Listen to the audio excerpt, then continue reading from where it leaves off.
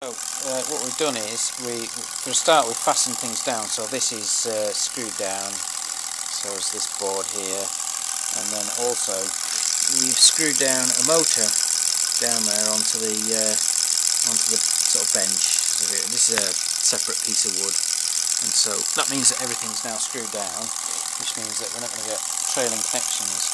And the other thing that I'm doing, I've only partially done it as you can see, but basically instead of having this Mr. Floppy, okay, we're going to use it's actually a DVD, but basically, yeah, disc.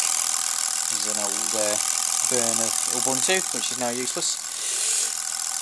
So I've used my drill press to try and get some holes in the hub and fasten it against the motor. And I've just got the relay clacker just simply because it makes it easier, but if I can hold reasonably still, you can see that that's a vast improvement. I mean, it's still, you can see it's still slightly wobbling, but that's only because it's not full. I'm only finger tightened it with the small things. So once I get all 6 bolts in it and then tighten it down properly, I think that's going to be a pretty true way of doing it. And obviously because of this now small distance there, it'd be quite easy to put like a small block of wood or something against it and mount the reeds and etc. So we can transplant all of this stuff down here, and then we'll have something that's a little bit more reliable. Then we can do our position sensing testing there. I'm going to call it a day because I've got to go and pick up the kids. Oh, we got a casualty. I love the casualties. The Friday pick. Was that 10 pence or something? So we had to transplant a new pick into it.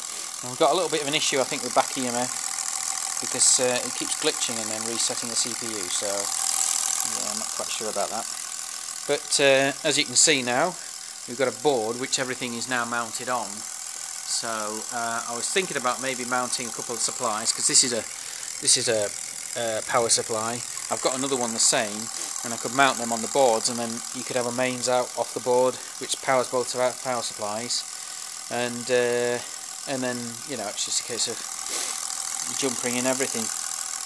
I might even get some IDC tape, because you can get some 8-way IDC tape, so we can do so that instead of having this sort of affair, we can have a bus which connects things. Yep. So, yep. Anyway, I'll call it a day at that.